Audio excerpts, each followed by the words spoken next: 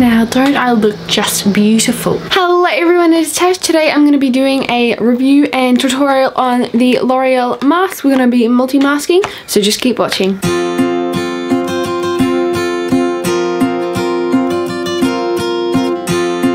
I have all three of the new L'Oreal Skin Expert face masks. So I've got there's Pure Clay.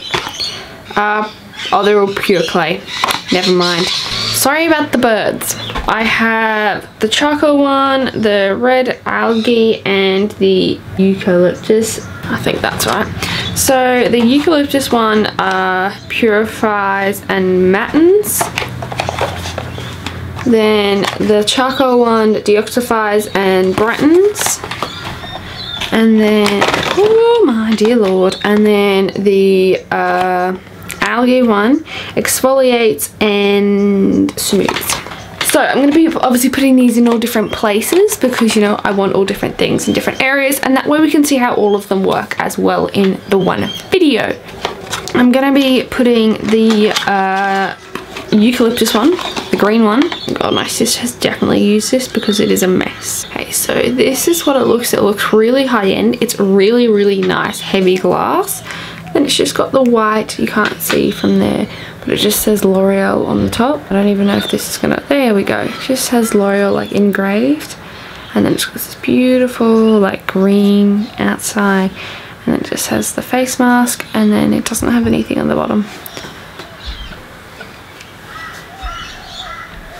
So when you open it, it looks like this, and I love how it has that little thing to help it seal because you want it to be fresh for as long as possible. Literally, how much does that girl use? Like, do you see?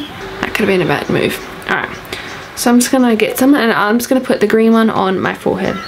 Now you want to put these on in like a thin layer because otherwise they don't work as well. That's what I've learned because I've only used this a couple of times, but from trial and error. I'm loving that I got green all over my eyebrows. Like, seriously, top notch. Now, don't I look just beautiful? Now I'm getting the charcoal one. The only one I haven't actually used is the algae one, just because I just used the other ones and I never felt the need, but it'll be good to see what it does. Doesn't that look lush? I'm going to be just putting this on my nose and chin part, because that is where a lot of my blackheads are, so that is where I want to target with this mask.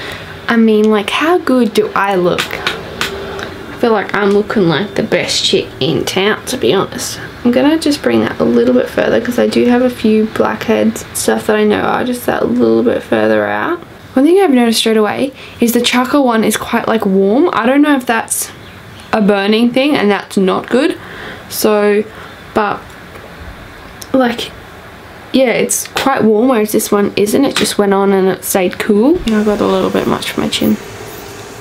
So I don't know how much of you saw of that and where the camera stopped, but I've just finished putting on the algae one, and I was saying how the formula is a lot thicker and it's a lot more gritty. I don't know if you guys can see that. Like, in my hand it's a bit more creamy now, and my hand won't focus, and I think I've just got to, like, it's really quite like gritty.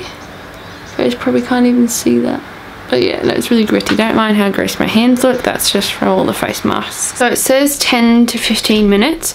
I'm probably going to leave it for 10 just because of how long it's taken me to put these ones on. So yeah, I'll come back in a little bit and I'll just show you, but I will give you an up close for the moment of see like what's happened with this one, because it's like definitely gone into my pores and like trying to pull out those blackheads. I'm like, yes. So do you see how all those little dots, they're all my blackheads. Every single one. How gross is that? And then even in this one you can see it's like gone into my pores.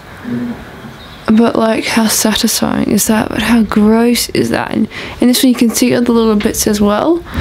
But oh my god, look how disgusting that is. Oh, so gross.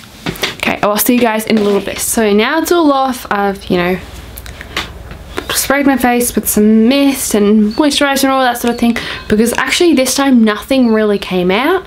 So I mean, I don't know if that's a good thing or a bad thing. So maybe it doesn't actually settle in to like blackheads, but like big pores or open pores. That's what I'm thinking, because it pretty much didn't really pull anything out unless those ones weren't ready to come out, which could have also been the case.